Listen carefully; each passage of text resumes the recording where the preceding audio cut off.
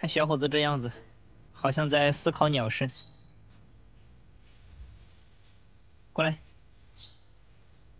别想了，你是想不通的，还不如陪我玩一会儿。嘿，他就是不让我摸他。来，有人说抓了他之后要给他吃点东西，这样他才会让我抓他。今天咱们就来试试。好说歹说他都不同意，没办法，只能强行把他抓在我手上了。我发现这样抓着他，他就叫不出来。如果换作摸他的背的话，他就会喳喳喳的使劲叫。想跑了，不舒服了。哎，算了，去吧。哎，你这毛怎么又掉了一根啊？这好像是根飞羽啊。这小伙子一年到头一直都在换毛，从来没有停过。拿去，插到你的屁股上，把它带回去做窝。他还在这儿打理起来了。那，这是刚刚你让我抓了给你的奖励。吃过我的东西以后就要让我抓了，听到没？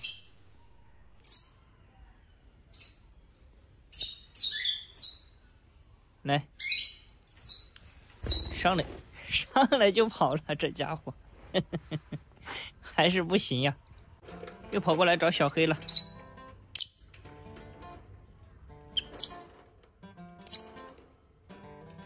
看他看小黑这眼神，要不是品种不同的话，我都以为他喜欢上小黑了。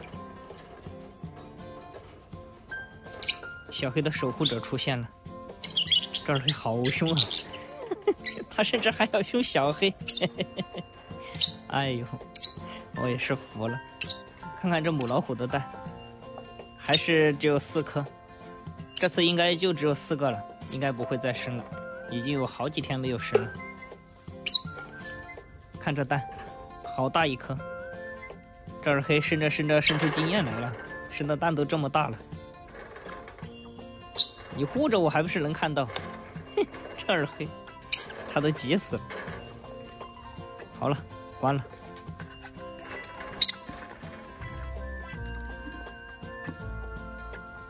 去吃点草，小伙子。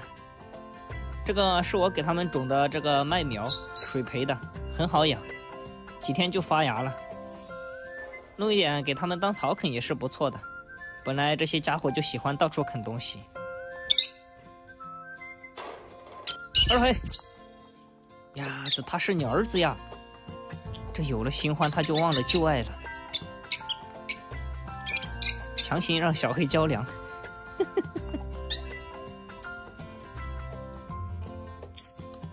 小黑他是懂的呀，麦苗不好吃，把这个麦子一起拔出来吃了。这吃的满嘴都是。哎，你要干嘛呀？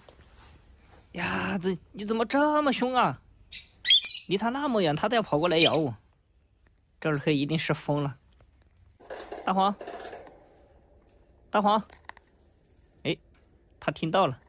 嘿嘿，这大黄不动的时候就憨憨的，又被小黑这个猪吓跑了。这货一瘸一拐的，他还凶得很。让你吃上面的苗呀，兄弟，你怎么把根都全部拔出来吃了？哎呦，这儿黑！哎呀，你怎么老是这样啊？老是跑过来吓我一跳。回去，不然揍你了。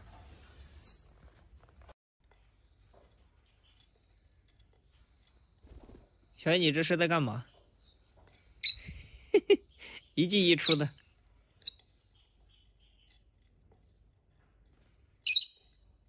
小伙子，你在发呆呀？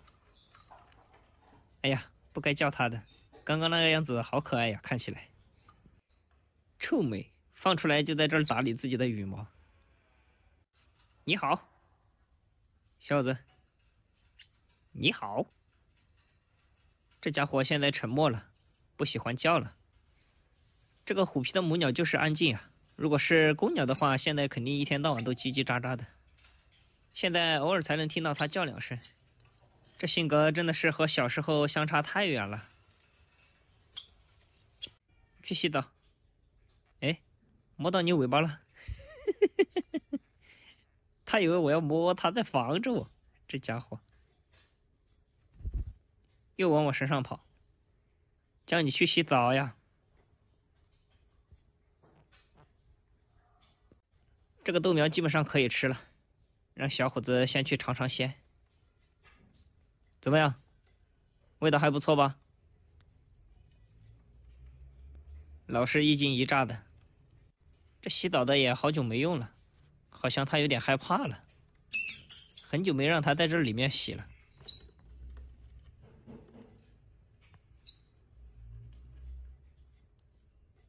你捡了颗什么东西在吃啊？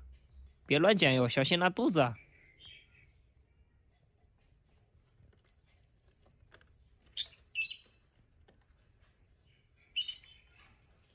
那，给他摘了一根下来。他有点害怕，站在我手机上干嘛嘞？想抓他没抓住。他不喜欢我抓他。没跑掉吧？这样子既享受又无赖。亲人，小伙子还是很亲人的，只是不会像小时候那样了。毕竟长大了嘛，有自己的想法了。这是昨天给他晾的菜叶子，忘了给他。今天看起来好像都有点不新鲜了。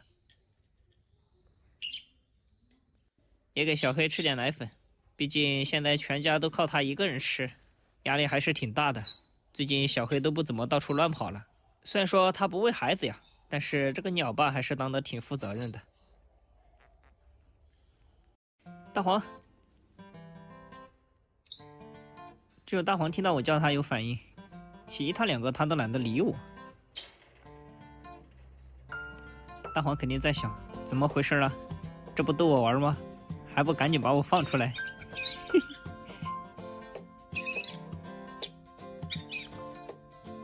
这地位一看就是老大，另外一只都不敢和他打。不放他，他就会在这儿摇头晃脑的，特别搞笑，头都给我晃晕了。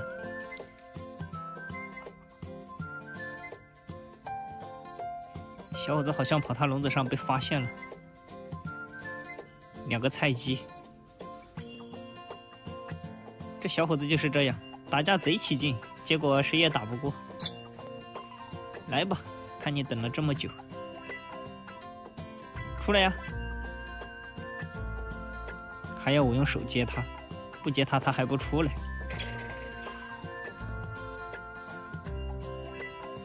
这样看起来大黄好漂亮，还要啃啃它的爪子。这羽毛摸起来也特别舒服。小伙子，你在干嘛？好好吃不行吗？这个猪就在这儿一根一根的全咬断了，也不吃。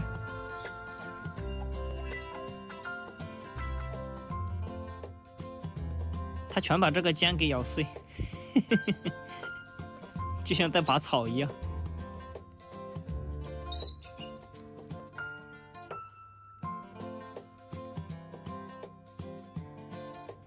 二黑这个母老虎出笼了。二黑，回去。小伙子，哎呀，你冷不丁的窜出来，把我都吓了一跳。二黑弄了他也不吃，他就是把它插在背上，拿回去做窝。小子，过来。大黄飞到晾衣服的杆上去了。